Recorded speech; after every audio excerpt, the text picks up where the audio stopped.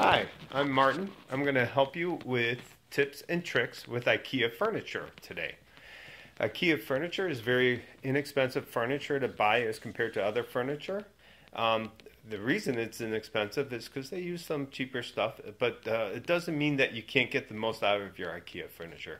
I admit, I buy it, I assemble it, I've gotten many years out of IKEA furniture.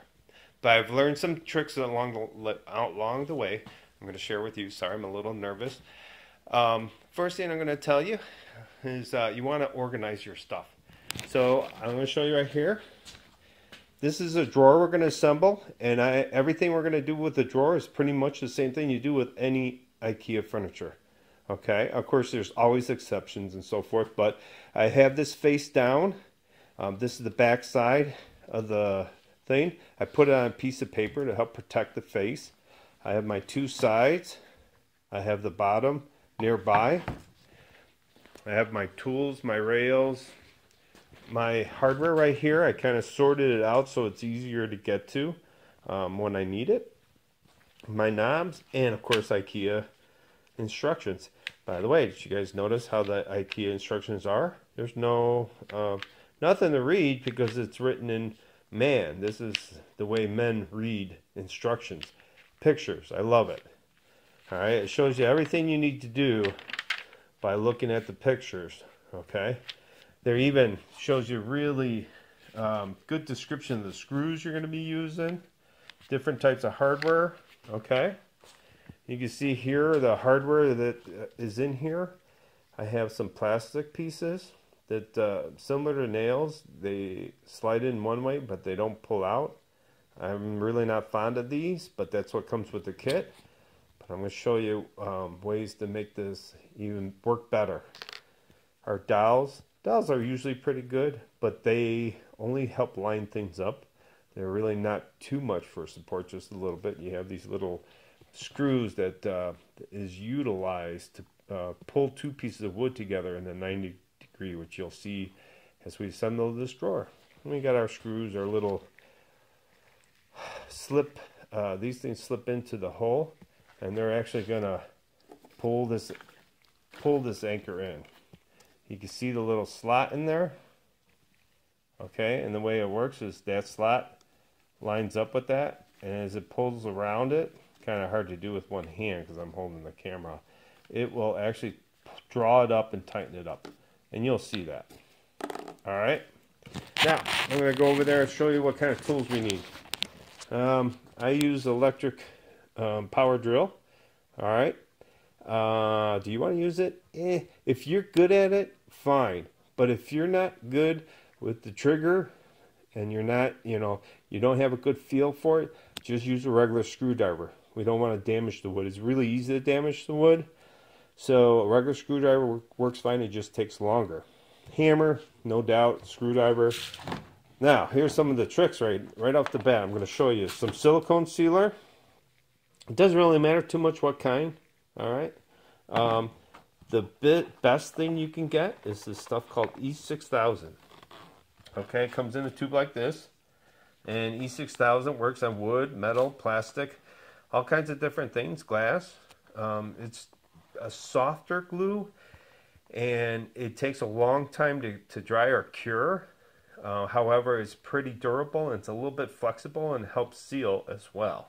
All right, I use this a lot when I assemble the furniture. Okay, another thing that I use is this stuff called Loctite.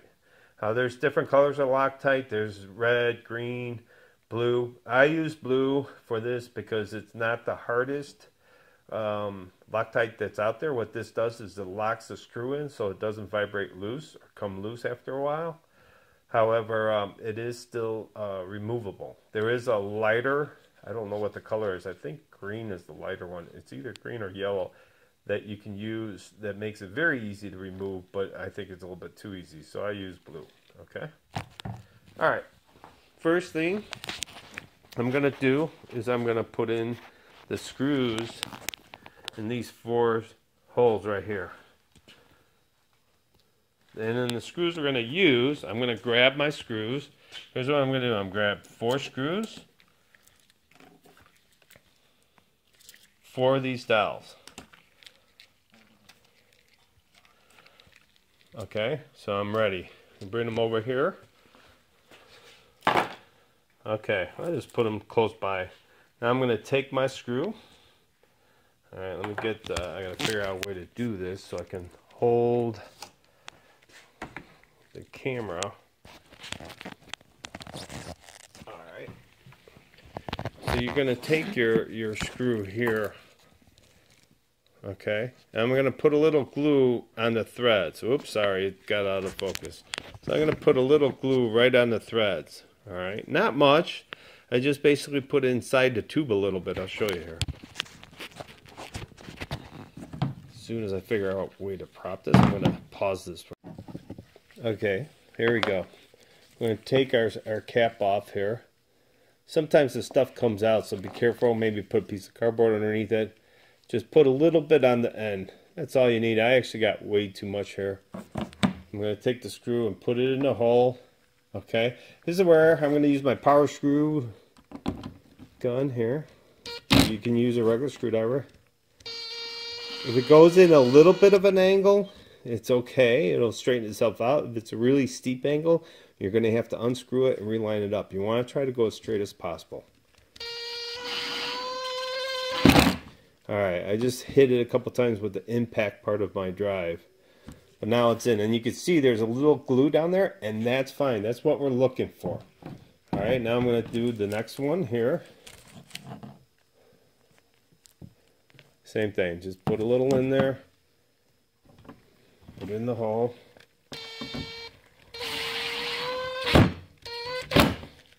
Okay, now I'm going to take my dowel. This is cool. Take the dowel, put it right in there.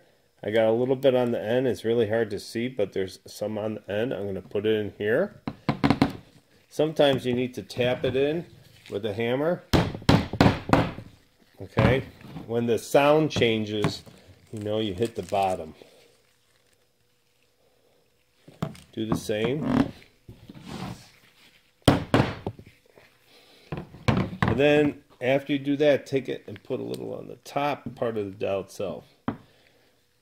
Alright, now I'm going to take my board here. Okay, this is the one that's going to go in. Basically, you see how the holes line up there? So this is going to go down like this. But what I'm going to do is I'm going to put a thin coat of this glue right there. Now keep in mind, none of this stuff with the glue is stuff that IKEA recommends. This is what I recommend. This is what's going to make your desk or table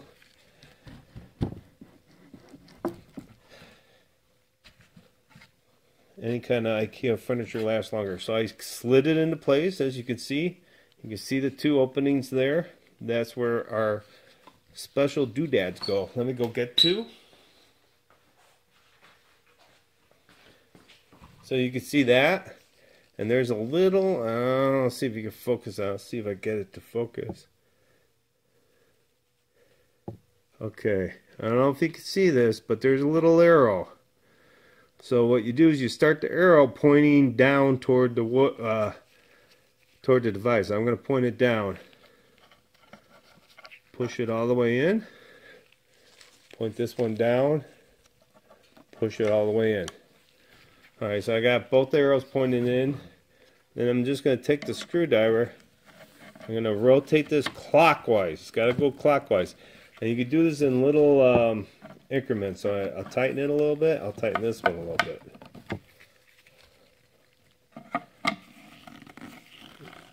Now, believe it or not, these have a little bit of a detent. So you can feel, if it's straight up and down, you could go just a little bit more. You can see it's a little bit past 90. And I felt it. It like locked into place. So what it did was it drew the board downward, tight to this part here, and then locked it into place. Now, you can't really see it with this camera. What happened, let's see if you can, what happened is you got a little of the glue squeezed out here. Now, in some cases, you don't have to clean out the glue, but I do. I clean it out for the most part. In some spots I let it sit, especially if you don't see it. A little bit more glue ain't gonna hurt, but make sure it's not gonna interfere with the opening and closing of your drawer. But you could take like a knife like this, just a little putty knife, okay? And you use this to kind of cut through. I pulled that off, okay? Now nobody could really see in here, so I'm not going to make it perfect, but if you want, you can take a rag to it and clean all that glue off so you can't see any of it. But the important glue, which is down in between the two, stays. And that's great because that's what it's going to take to make this sturdier in the long run. Alright, so I'm going to repeat the same for the other side, and I'll be right back. Alright, now to continue, you'll see there's a groove. This is the piece, you know, the piece of the drawer that faces to the outside. And you're going to have your bottom side fit in this groove. So I'll kind of show you what that looks like. So you see this is the bottom of the dresser drawer. Fits in this groove. Alright, so my biggest problem is with this bottom side here. It's really not wood. It's just basically sawdust that is glued and pressed into, you know, it's a little bit stronger than cardboard, but not as strong as wood. I'm sorry, it just isn't. But the biggest issue with this is it does tend to flex, and it'll crack pretty easily if you step on it. Now, yeah, I know, you're never supposed to step on it. It's a dresser drawer, but, you know, I have kids. Do you have kids? All I know is if you have kids, I don't get it. They just seem to try anything. I guess use the dresser drawer to get to something they're not supposed to. I don't know. So here, I'm going to do a few things. Let me set this down to prepare. So the first thing I'm going to do, like I said, I'm going to put some glue in this channel here. This is actually the part that I use the silicone right here, and the reason I use in the silicone is because it has a nice little tip that gets into the groove itself. So you can see.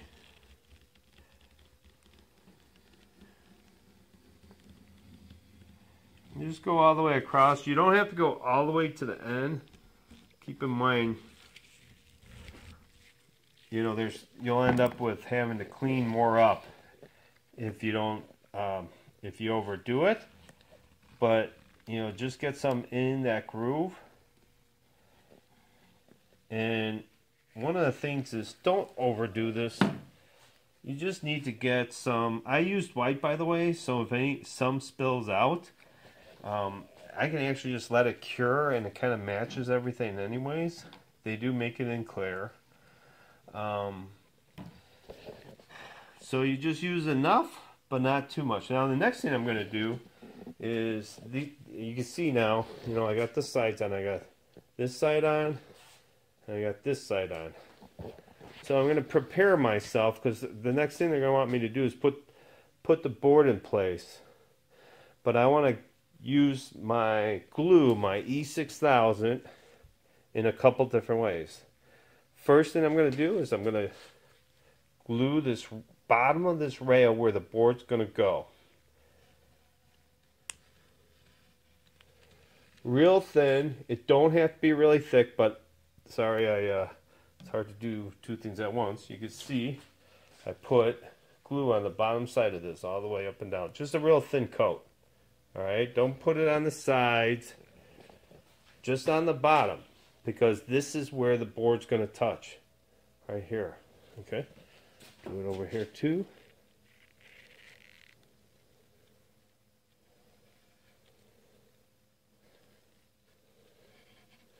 If you get a little gobby with it, it just means you're going to need to do a little bit more cleanup. Okay? Now, the next part is I'm going to prepare the back piece here. So this back piece is going to slide in between here. And you can see it also has a groove. Then I'm going to put that silicone sealer in. So, okay.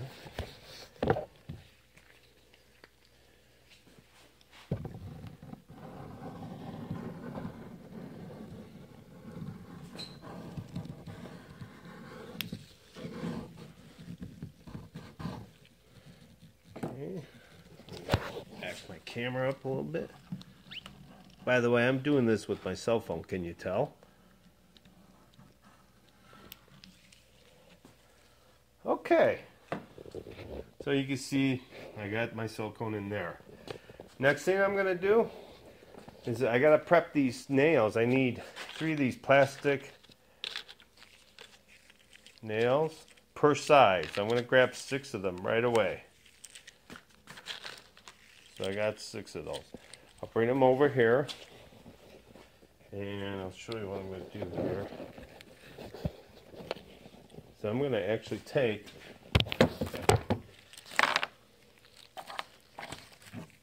the, I don't know if you can see that screw. Let me turn it so you can see it on the opposing paper. I'm going to actually put a little glue on the first part of the screw.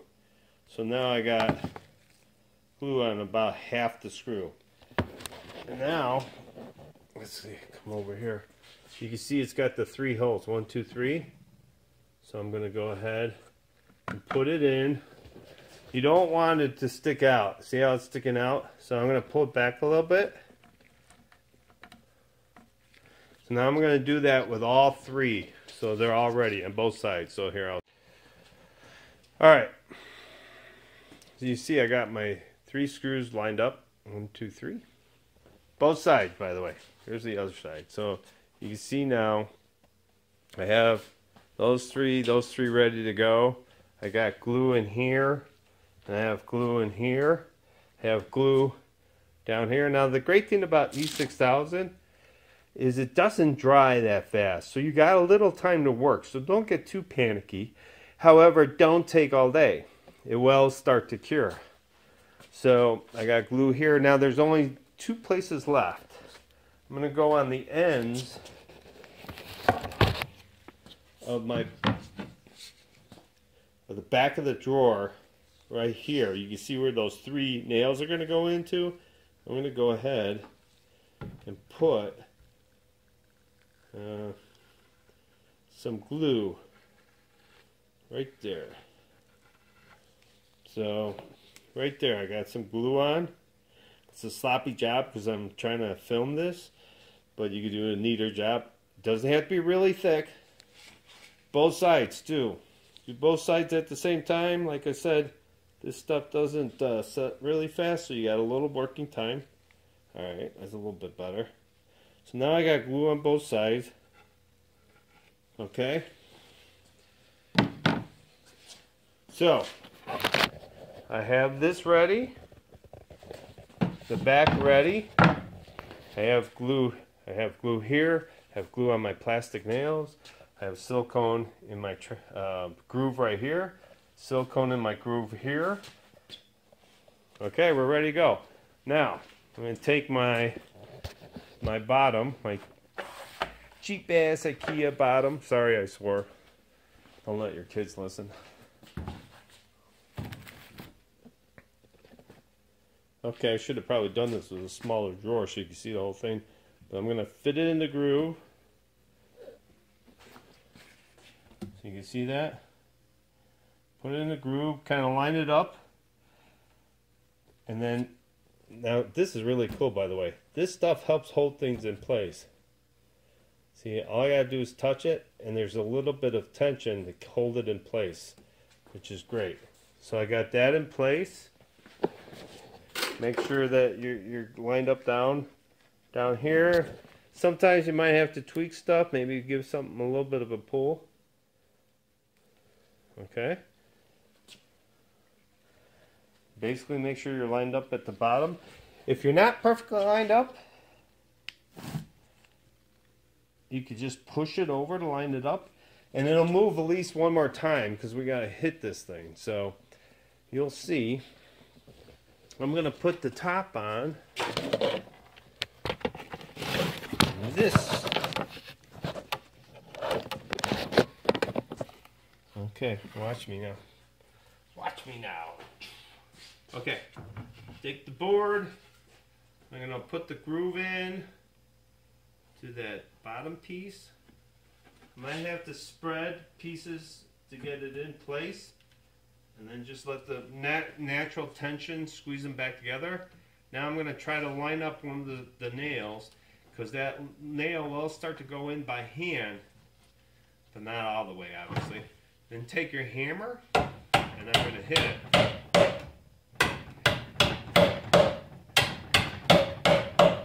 You don't have to go nuts, but you do want to support the drawer as much as you can when you're hitting. Okay, so you don't push the whole thing over and break the bottom of the drawer. Keep in mind, this is IKEA furniture. This isn't, you know, fabulous, you know, $2,000 furniture. This cost us $300. Okay. Again, it doesn't make it bad furniture. It just makes it inexpensive and a little fragile.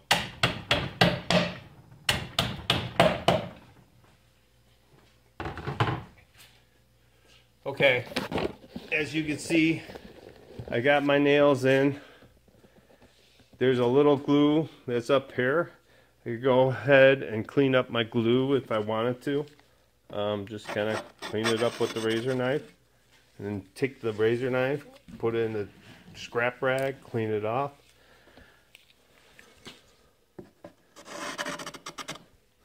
Don't have to be perfect, because this is the back of the drawer. You're not going to see this, okay? Alright, well now, for the most part, my drawer is assembled, but I noticed right off the bat I'm not perfectly lined up. So I'm going to move things around a little bit, okay? And we got one more part. So let me prepare. I'm going to flip this over so that the bottom of the drawer is facing upward. Alright, the next thing we're going to do is we're going to install our rails. We have these rails with the wheel, okay, that goes to the end. Now this doesn't work on this side, obviously, because if I put it on the right way, the wheel's at the wrong end. This goes to the back of the dresser drawer, this wheel. So that one's going to go to the opposite side, so I'll put it there. This one's the right one. See, it fits here. It has two holes here for the screws that's going to hold this in place. But I'm not just going to screw it in place. Of course not. Why would I do that? I'm going to use my E6000. So the first thing is I put a little E6000 inside the screw hole. Not too much, but just enough to help hold that screw in place so that it doesn't work itself out.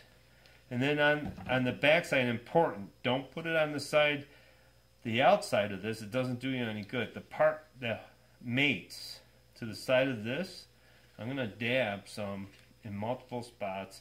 You don't need all the way down the rail. Just put dabs of this stuff. This stuff is amazing. This E6000, that is. So all it takes is a few dabs.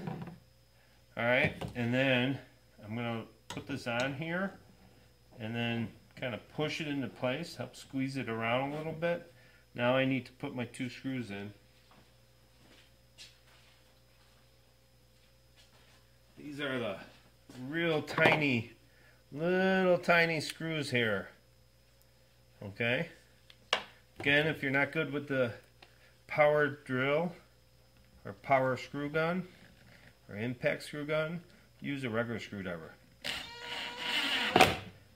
Now if you heard me, I only let it hit once, the hammer hit once. I don't want to over tighten this, but I want to make sure it's tight. Okay, now you do that for the other side, and then we're going to flip it over, alright? Okay, as you can see, I got the other side on. Of course, like I said, the wheel should be to the back of the dresser drawer. Okay, here's the bottom. Now, keep in mind, this is what we did. We silicone in the slot here. The front slot we did too. Where this meets the side of your drawer, that's glued together. We glued the rail to the side of the drawer. The bottom of this rail helps hold this in. So we have a lot more than what was designed to hold it in now. A lot more. That glue is going to really help, really ensure that this stays in place, and it'll take a lot more pressure before it breaks out. Can it break out? Yeah, of course it can. You can break anything. I'm just trying to make this dresser last as long as possible. And it could last forever if you care for it. It's just like anything. But, you know, this drawer is going to go to some kids. So I'm just trying to make it last as long as possible. And if we're lucky, it'll last a lifetime, right? Okay. I'm going to flip it over.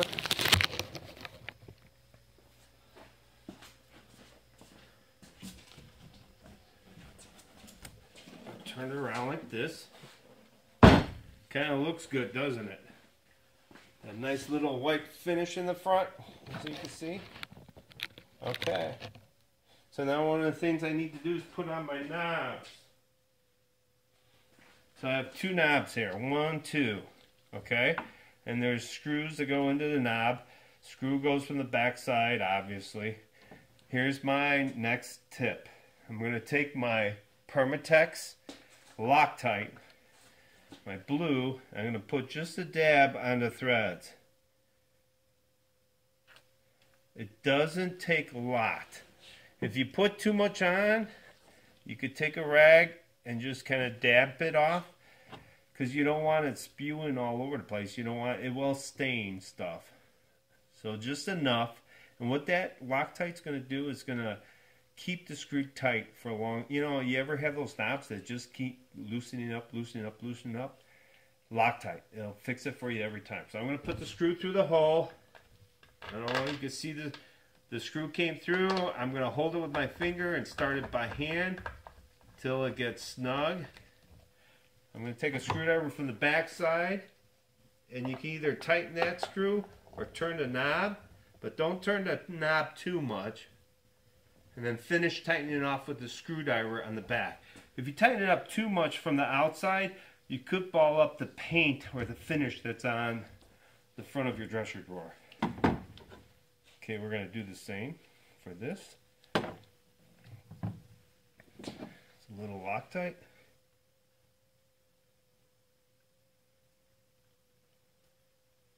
By the way, one of the things that I wanted to make a note was that the E6000 that we're using, this stuff here, the E6000 has a little bit of an odor to it, but it's far less of an odor than silicone sealer is. Way less. Okay? And the odor goes away pretty quickly after you use it. So that's another good reason why to use that E6000. There's just so many uses. If you get any blue on, any of the Loctite on, the finish that you're going to see, make sure you clean it off as quick as possible. Use the soft rag, okay? Any kind of marks. And basically, that's my dresser drawer, okay? It's a pretty rock solid drawer, okay? Now, I'm going to try to show you how well this worked. I'm going to put the drawer into that thing right there. See my dresser? As you can see, I got most of it together. You can see the rails on the inside here. It's a little dark, but there's rails on the inside that we put in. I used the same methods where I put glue on the back to help hold it in place. Every place there was a joint of wood from here to here. I put some glue from here to here. Up here there's a cross rail. I put glue on the top to here. It just basically makes the whole thing more solid and less likely to come apart in the long run.